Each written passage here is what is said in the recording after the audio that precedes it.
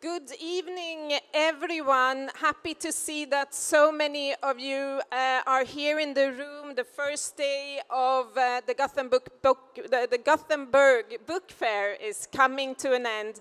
My name is Anna Sundström, and I am the Secretary General of the Olof Palme International Center. But before we head home from Svenska mässan and the book fair, we have one very important thing to do. We are about to launch a book that has been talked about for quite some time, and we are also about to remember one of the icons, one would say, when it comes to the Swedish and South African relations during the anti-apartheid struggle. The close relations between Sweden and South Africa began in the 1960s when the Swedish government, but also a large part of the popular movement in Sweden, contributed to the fight against apartheid through extensive and far-reaching support, both politically and also financially and with also humanitarian support. This became the foundation for a very strong and found relationship. There is not only one person, of course, to give thanks to for this, but some was especially important. And one of those were Lindiwe Mabuza. Between 1979 and 1986, she ran the ANC support or representative office here in Stockholm, I almost said. I just arrived from Stockholm, so I'm a bit confused. Maybe my soul needs to come to me here in Gothenburg. But in Sweden, one would say, and of course it was situated in Stockholm. Her contribution to the Swedish support to the struggle against apartheid cannot be underestimated. And tonight we are now going to remember this and also to honor Lindiwe by launching her book. And to do this, I introduce to you Mrs. Lindiwe Mabuza, the Deputy Minister of Sports, Arts and Culture from South Africa. Please welcome up on stage.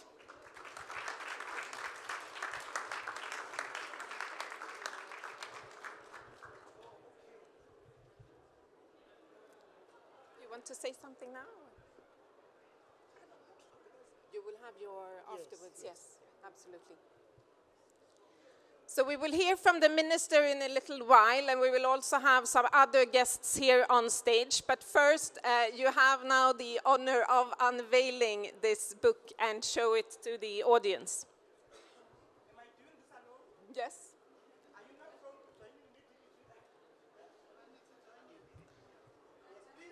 Please.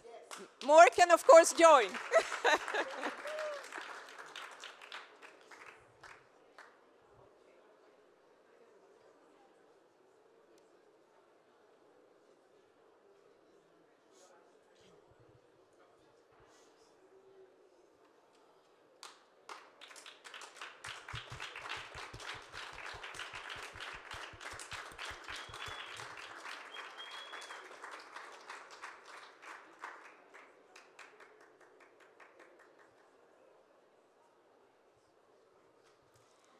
Thank you so much, and as I said, you will shortly join us again.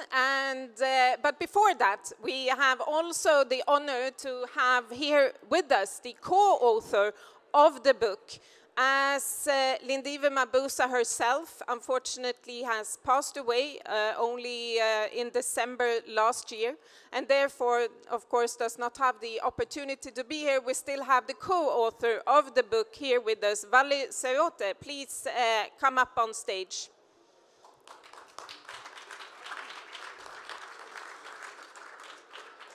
Magnus Valan will also join us. He's a well-known activist in the struggle. Please, yes, take a seat wherever you feel comfortable. And lastly but not least, we also have with us Ambassador Mandla, the South African ambassador to Sweden.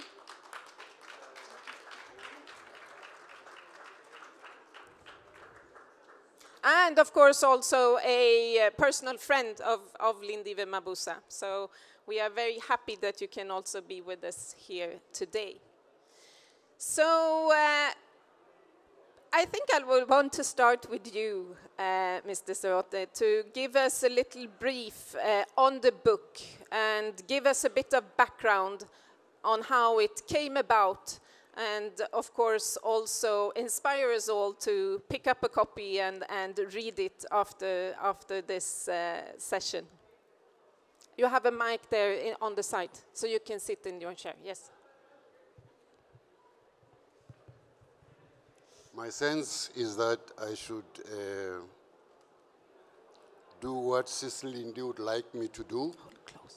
If you could hold a little hear me? closer. It's on, but you need to hold it close. I was saying that my sense is that I should do what Sister Lindy would like me to do. I must read you a poem about the process which has made us now sit here. We remember you, Sis Lindy. You are so far, so close, Sisi. You, as you must, you glide and sail above here at the Gothenburg World Fair Book Fair. We are guests of honor here, and you, as you should, you move and sail in slow motion, as the wind does. You have ceased to search for truths, for you know them all now. To not repeat truth, Sweden, is not to know yourself. Let me report, Sisi, we are here. Can I stand there? Of course, please.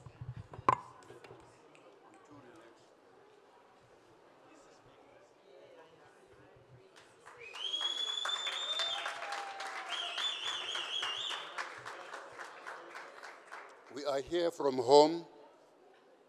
We have landed here. We have arrived here. Our great country has rubbery knees and wobbly legs at present, and it walks like a nyaupa dazed junkie. It is naked and it smells like sewage. Even us who belong to it look at it as we close our nostrils and mouths, and we cannot recognize it. Comrade Lindy, that's when you left. You and many of our comrades, like Billy Mudise, you all lived there and left from there with broken hearts. You fought fascism from here where we are and there where you were.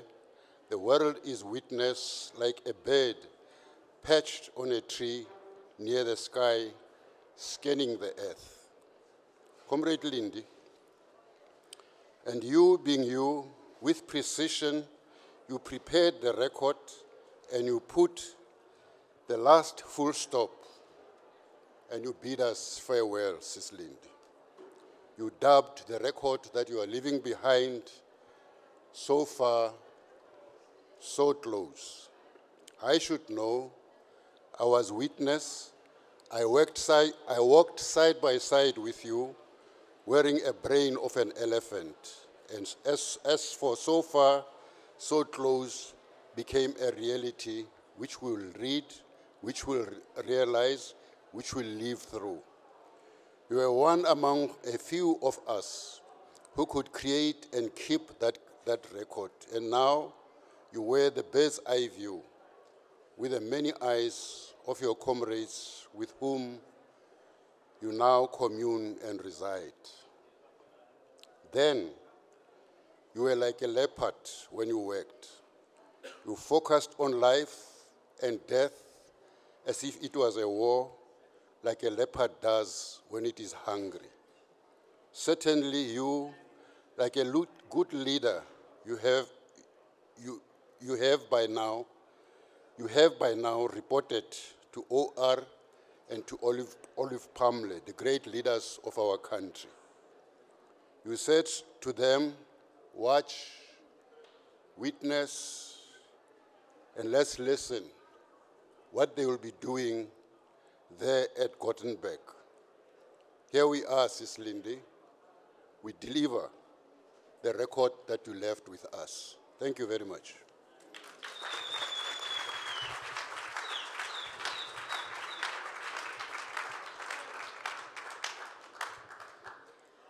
Thank you so much, and of course the title of the book is also So Far, So Close, to also really underline how close we were in the struggle, yet by distance quite far away from each other. Magnus, if you would give us a little bit of insight and give us a few of your memories from this time, and also what it has meant for the struggle, but the movement. I mean, it's hard to even imagine a stronger movement of solidarity in Sweden than during this time and in this struggle against apartheid. Give us a few of your memories. I think it was an extremely good strategy, which I think it was Billy Mabuza who said that the ANC had a strategy not just to meet the politicians in Stockholm, but to knock on the Swedes' home door and to build a grassroots movement. And I think that Lindiwe became a mother of that movement. And the support for the anti-apartheid struggle and for the ANC, which were important from Sweden, but it didn't come that easily. It was hard work. It was hard work, and we pushed the politicians. And it was a movement. I mean, I'm happy to be introduced as an activist, because we were a movement. And it was the churches, it was the unions, it was the youth organizations, and we were organized in the Africa group, in the Isolate South Africa Committee. And I think that the book, actually, which I think is also very clearly Lindiwe, who actually also wanted to have voices from Falun, from Dalarna, from different parts of Sweden.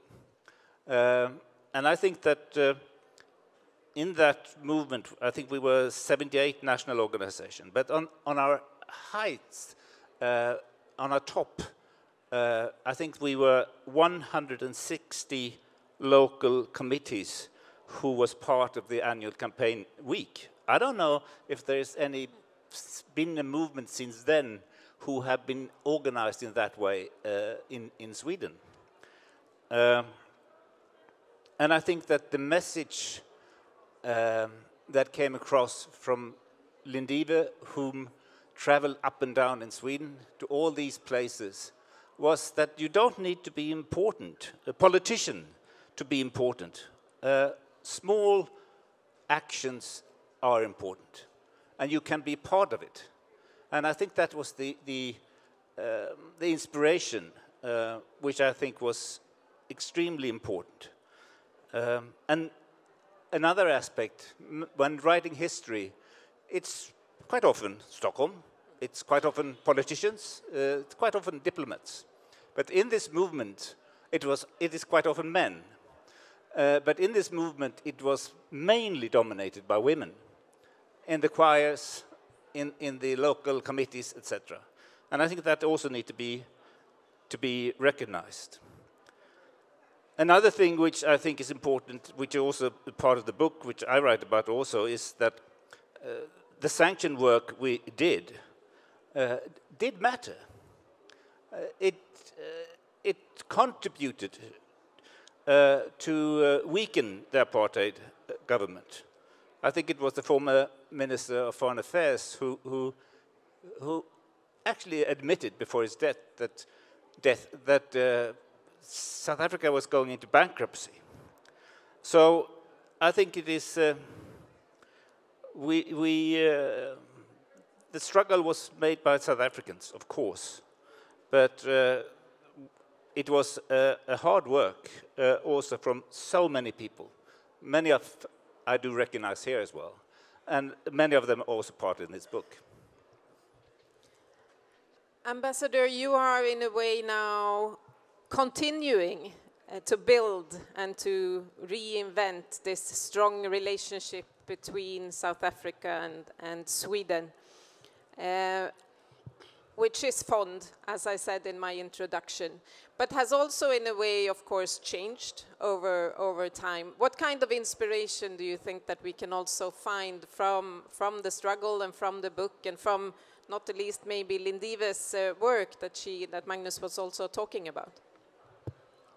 Thank you, Anne. Let me begin by thanking the Olof Palme Foundation for organizing this event. I do want to apologize on behalf of Tembi Msibi, Sis Lindiwe's daughter, for not being here. It's not of her fault. She couldn't get her visa on time, but we tried. We really tried to bring her to this function, to come and talk here. I wanted to hear what you'd say. Can I just say something so that I introduce my connection with Sis Lindiwe? Yes, I am ambassador of South Africa to Sweden. But Sis Lindiwe was a big sister to me, a comrade. We met in exile, and I knew her from then. We were a big family. We believed in solidarity even amongst ourselves. It was our culture. I have been to Sweden when she was the chief representative, we used to call them that, of the ANC to Sweden. She was dynamic. She was fiesta. She's all what people are saying about her. But I do want to share a bit about some time I was with her. Then I'll answer your question.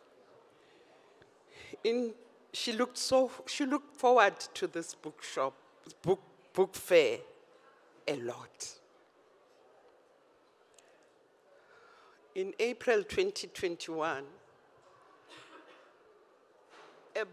the book fair in I don't know, is it called Honor of South Africa, was to happen in 2020, didn't happen.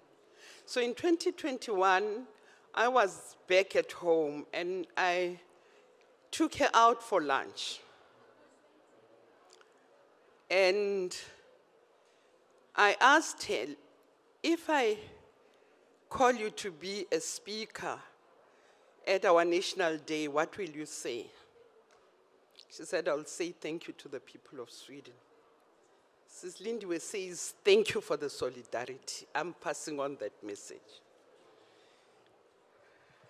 The other matter that I would like to share, she so much wanted to be at this book fair. She so much wanted to be here. Magnus and many others, I helped to coordinate because she wanted to have this book reflecting the camaraderie that activists in Sweden had with South Africa's fighters for freedom. And she did this so well. And I contacted those I could. But of course, you know that we were limited by COVID. What should I say? As ambassador to Sweden, and it is part of our mission, by the way, to strengthen friendship, to strengthen people-to-people contact, to strengthen the solidarity amongst people. It is a trying time now politically. We see shifts in the geopolitics around us. And this is the time where people to people, progressive people, link up and connect for the good of all.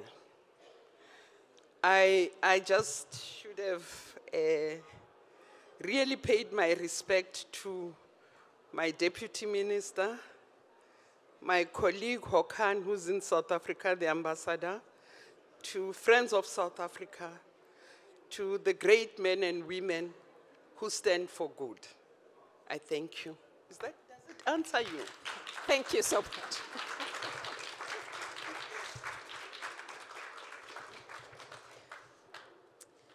So, Mr. Stöd, may I also ask you, you were also, of course, contributing to the book, and I mean, there has been, of course, over the years, a lot written about this struggle. We have had in Swedish a few also books on this topic. What was it, do you think at least, that also made Lindiwe think that she needed to also share her story? What was it that she wanted us to take with us that has not already been written down, so to say? What in her story is it that you would like us to take with us for the coming struggle and for the strengthening of the solidarity between our countries, as the ambassador was addressing? I think that to pick up from where the ambassador left, the book is asking both the Swedes and South Africans, do not forget the humaneness that you established by getting together, and as ambassador was saying, matching people to create a humane living space in the world. That's the first thing. That if Sis Lindy were to understand and hear us say that, she would be satisfied about what we think about the book. But the other matter that we should take into consideration, we say people to people. It went much deeper than that. You will read about school children who participated. You will read about students who participated. You will read about youth who participated. And I'm deliberately going to that age group to say it is a preparation for the future. Wouldn't you say what she did prepared Sweden and South Africa for now, where we are now? You heard what I said about my country. I was very brutal. I have to be brutal. I love the country, and I want my country to be back where it was when we won the struggle, when we, together with the Swedes, shouted and said, "Free at last." And we meant free at last at that point. The book will say that to you. But also, if we contextualize our time now, where are we? In Sweden, in South Africa, in the world, where are we? The book will also address what we should have done to prepare ourselves to understand that we are at that verge where the world is threatened. Why is it threatened? Our struggle, the book will say, was to find a manner to free the poor in our country. Give them freedom so that they are free to recreate their lives, to be proper South Africans, to be proper members of the world in freedom. The book will say that to that. What was amazing about Comrade Lindy is this. As I said in the poem, she had a hunter instinct. She had the hunter instinct to find the right people to populate this book with the experience of political activity, with the experience of mobilizing, with the experience of commitment and conviction. you'll find all of that here, where people, both Swedes and South Africans, were not afraid even to put their life on the block. You'll find that in the book. And I'm saying, I felt when I was asked to come on stage now, that the first thing that I must do is pay my respects to her. And the book, which she named, as if she knew she was leaving, will say everything about what we need to know, what is it that we should be doing now. I expect people to read the book, or do you expect me to tell you page to page what the book says? No. Absolutely not. Absolutely not. Thank you so much. And with this, of course, as I also said in my introduction, we are, of course, honoring Lindiwe Mabuza, and we are remembering her, and we will continue to take inspiration from her. And one way of doing that is, of course, also to buy the book and to read the book. And to also finish up our little launch here, I would like to invite the Deputy Minister of Sports, Arts and Culture, Mrs. Mafu, once again up on stage.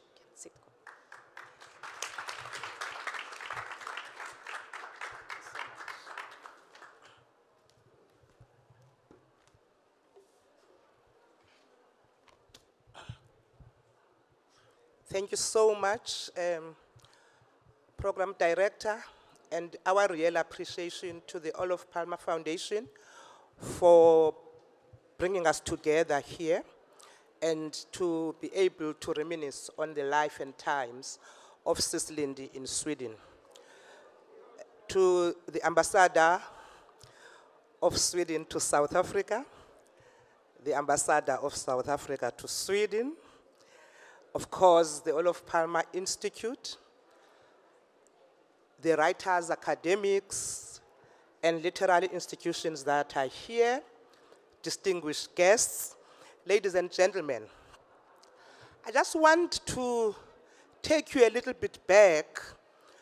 In 1979, of course, I was young.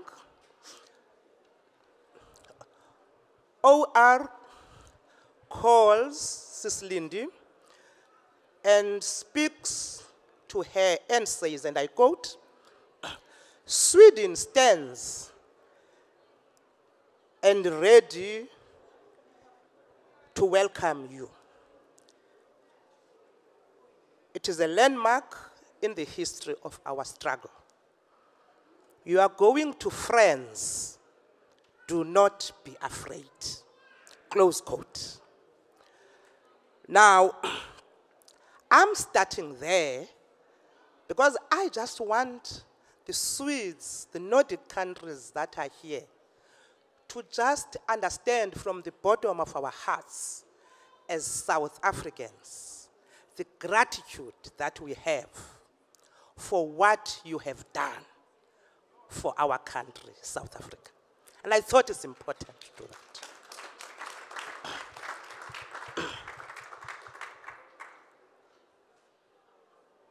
We are launching a book of Sis Lindy. Of course, the book describes the relationship that existed between the liberation movements of South Africa and the people of Sweden. And as I was scanning the room, I suddenly saw Reverend Frank Chigane there at the back. My greetings there. I know that people didn't see you. Now, during the struggle against apartheid in South Africa, reading and writing was associated to only an elite group and those that in power. And I thought it's important that we start there so that you can understand the importance of the launch of this book. And this was a deliberate attempt by then, the apartheid government, to keep a certain population of the country dependent on those who are knowledgeable. And as we all know, knowledge is power. And this was seen as a threat for the government at the time. It was also clear that the paramount aim for this deliberate attempt to marginalize the black South Africans was to use soft power in displacing African cultural identity. Literature, heritage, and language, and ensuring that Africans became nations who had lost their heritage as a vehicle to transmit their cultural values and literature. Now, for South Africans, books are powerful weapons to fight and eradicate poverty. They are a basic requirement for a flourishing democracy and for sustainable development, as it serves as an enabler to access knowledge, which allows a nation to participate and to contribute significantly to the economy of the country. It therefore contributes towards the much needed improved quality of life of the people. The Department of Sport, Arts and Culture is dedicated, therefore, to supporting, developing, and promoting the literary arts sector through an interactive program that instills the culture of reading and writing in the country, appealing to people of different ages to broaden the appreciation of the literary works produced by the sector.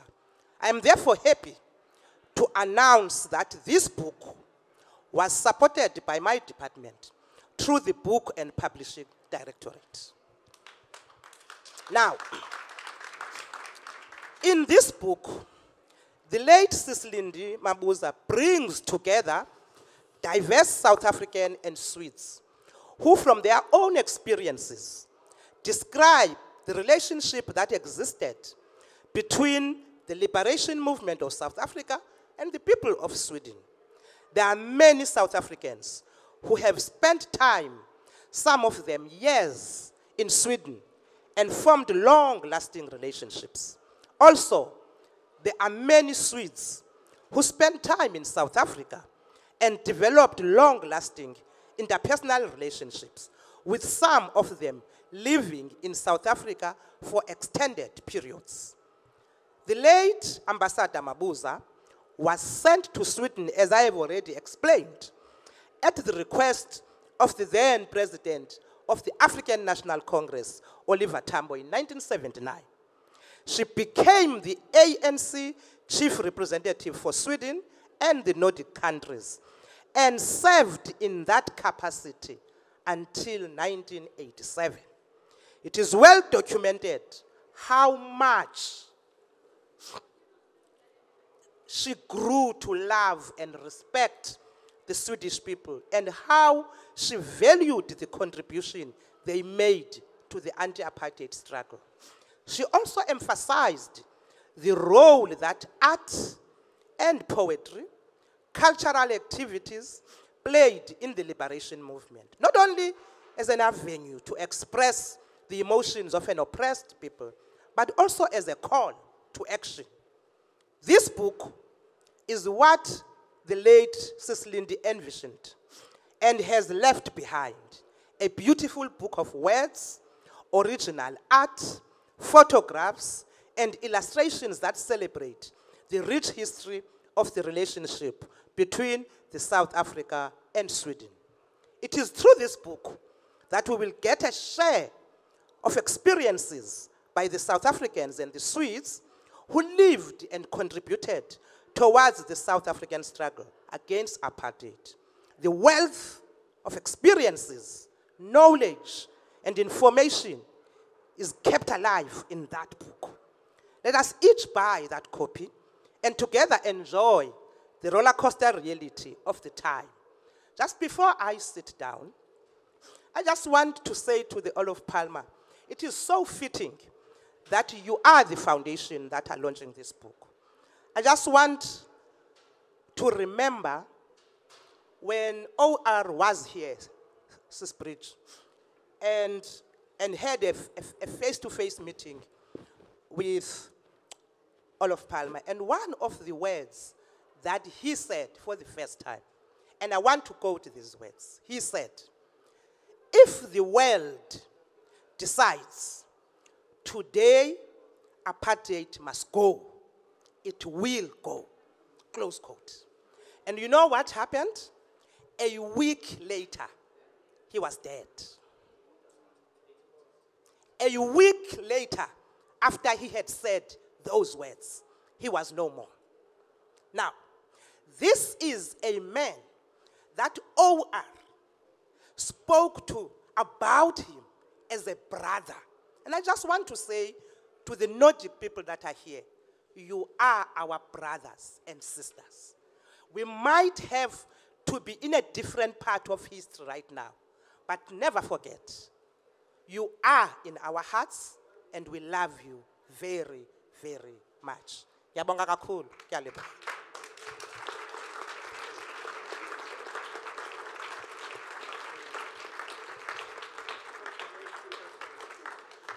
Thank you so much, and with those lovely words we will end here. I would like, of course, to thank all of our contributors, also the cooperation, of course, with the South African ambassador here in Sweden and the Swedish ambassador to South Africa. Thank you so much.